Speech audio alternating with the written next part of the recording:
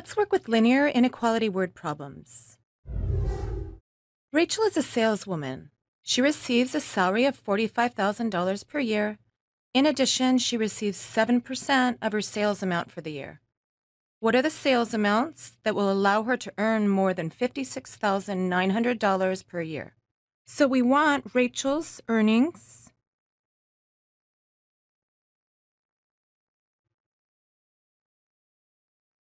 to be more than, just greater than, $56,900. Well, what are these earnings? We're told that she receives a base salary of $45,000, but then also 7% of her sales amount for the year. That is, her earnings are the base salary plus 7% or 0.07 of means times her sales amount. So let's let X equal Rachel's annual sales amount.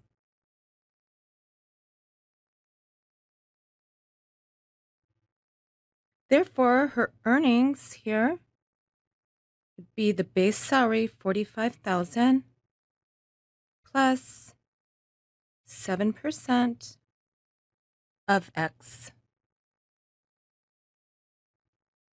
And putting that in here gives us the following inequality. 45,000 plus 0.07 times X needs to be greater than 56,900.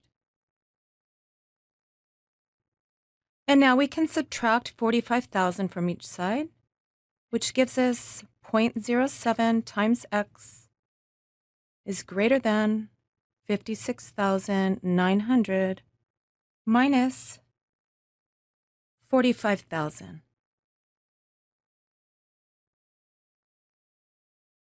Or 0.07x is greater than 11,900.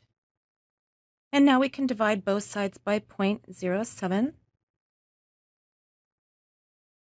which gives us x is greater than 11,900 divided by 0.07.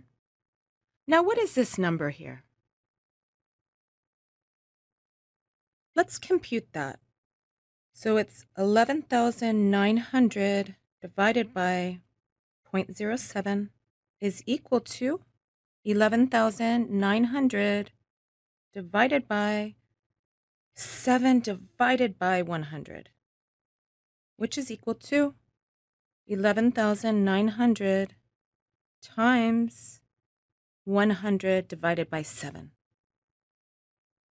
And then 7 goes into 11,900, 1,700 times. Therefore, this is equal to 170,000.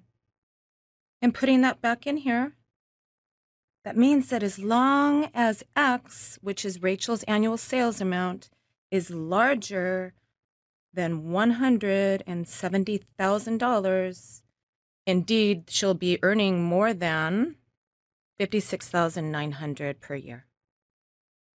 And this is how we work with linear inequality word problems. Thank you, and we'll see you next time.